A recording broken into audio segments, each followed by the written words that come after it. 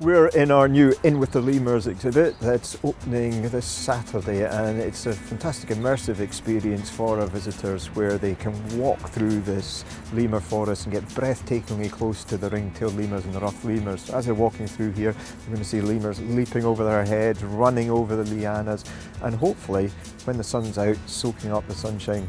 Ring-tailed lemurs like us love the sunshine, and they've got this great pose where they just unfurl their arms and sit in a yoga-like pose. And we've designed this exhibit so that they've got specific rocks in areas that catch the sun, and as visitors walk through the exhibit they'll be able to see that behaviour.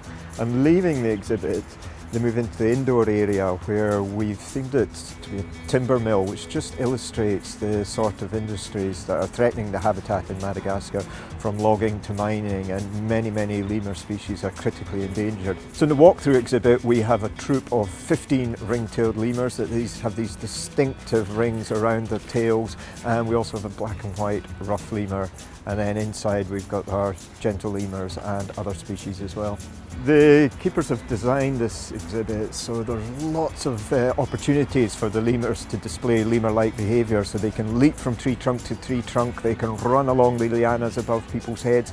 In the last few years we've developed many walk-through exhibits here at London Zoo, and this In With the Lemurs continues that theme and really gives our visitors the chance to get so up close and personal. You can have a lemur just feet away from you, and it inspires our visitors, and especially children. We want to get them engaged with wildlife and habitats and also learn about how they can help conserve those endangered species and habitats.